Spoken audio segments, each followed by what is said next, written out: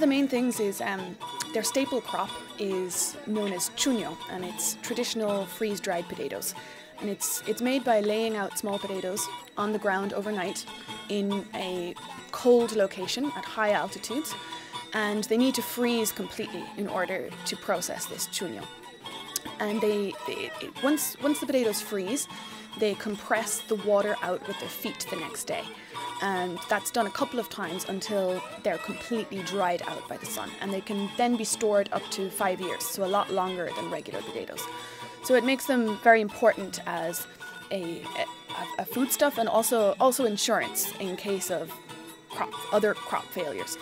But the problem is, because of climate change, temperatures are not dropping as low as they were before. So in the past, it used to take maybe 2 nights to make the Chuño for them to freeze enough, and now it's taking up to 2 weeks. So communities are afraid that they're not going to be able to make the Chuño in the future, and they don't really have another staple food with such long-term storage capacities to replace that. So it's a big issue.